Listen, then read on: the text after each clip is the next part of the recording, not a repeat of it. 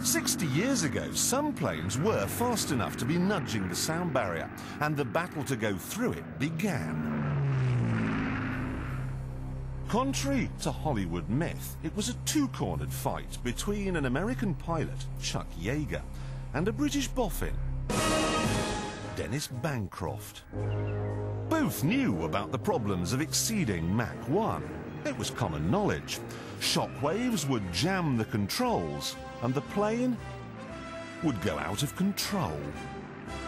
They were finding that with Spitfire, when it dived very fast. And they found that a number of pilots couldn't pull out, and they just crashed.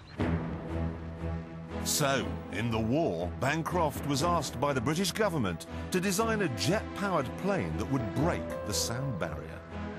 It was extremely powerful. You're accelerating at an embarrassing speed. It was called the Miles 52, and things were going well for the British. But then, enter the Americans. In the autumn of '44, we were told that if we gave them all the information we knew, in 3 weeks' time we would be going to America and they would tell us all the information that they had gathered. But after a week, we got a message through that the Pentagon would not permit anybody from England for security reasons. So the door was closed, bang. We had supplied them with all this information. We were expecting information back. We got absolutely nothing. So the Americans nicked our research.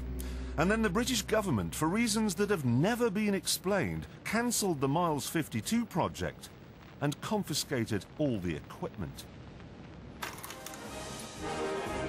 Yeager had a clear run. He'd spent the war earning his reputation as a fighter jock. In a single day, he once shot down 5 German planes. After the war, Yeager came back to America a hero. And to reward him, they sent him here, to this featureless, bleak, windswept, dried-up lake bed in the high desert of California. He must have been pleased. But it was here that he met the Bell X-1, America's rocket-powered attempt at the sound barrier. On October the 14th, 1947, he was dropped from the belly of a bomber.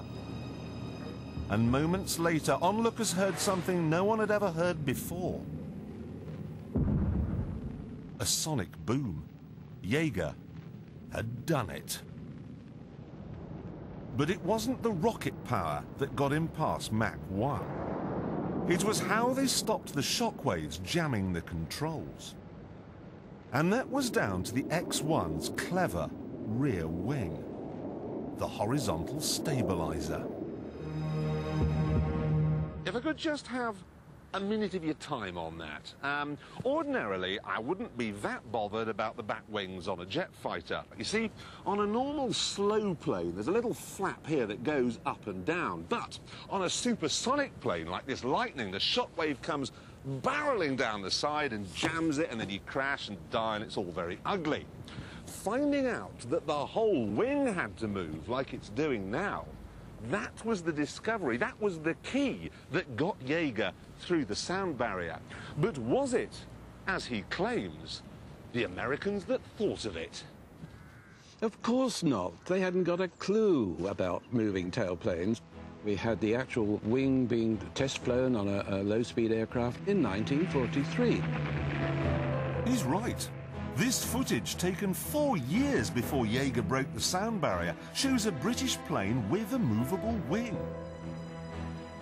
The same thing was fitted to the Miles 52, so would it have gone faster than sound?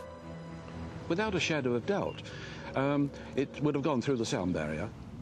Oh well, never mind, Dennis. The Americans may have punched a hole in the sound barrier.